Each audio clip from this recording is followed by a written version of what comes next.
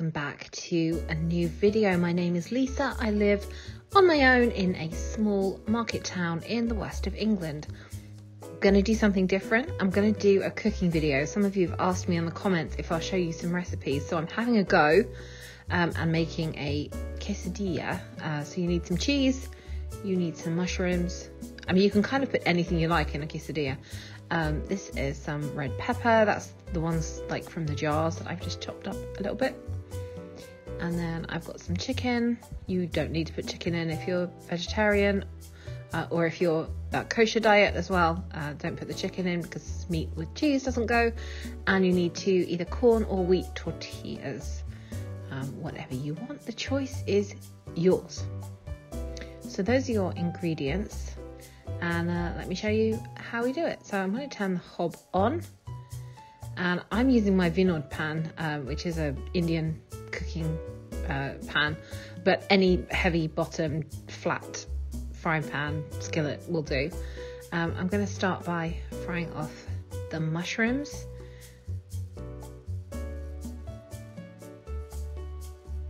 We're going to use a bit of speed up here, otherwise we'll be here all day waiting for the mushrooms to fry.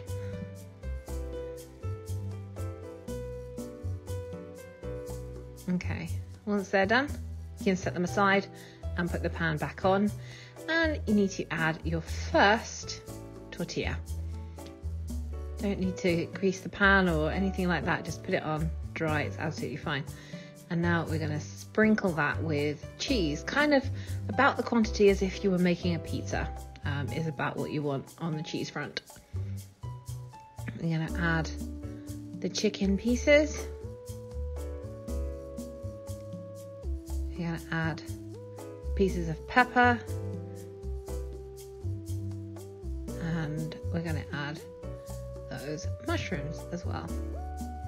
Just scatter them around again, kind of like if you were doing a pizza.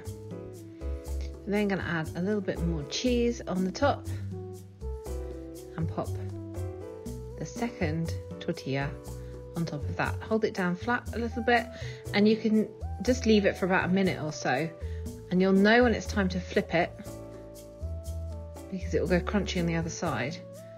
Flipping a quesadilla is an act of bravery. You have to go for it. Don't be timid.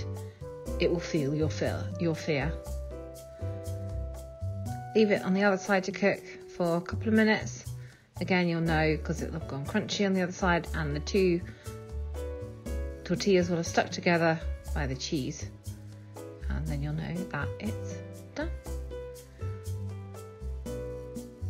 So slide it off onto the plate. I do eat quite a lot of my meals off of chopping boards. It's kind of convenient. So we're going to cut this one into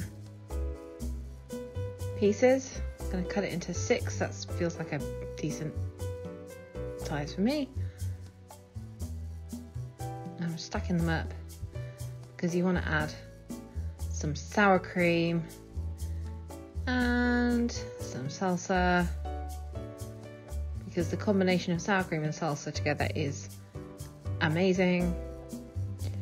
And that's kind of it. There's your chicken quesadilla. This is one of the first things I learned to make actually when I moved to America, and we ate lots of Mexican food, and I fell in love with little quesadillas. I'd never heard of them before I moved to the States, let alone eaten one, and now it's pretty much a staple in my lunchtime repertoire. You could serve this with a salad or however you want to.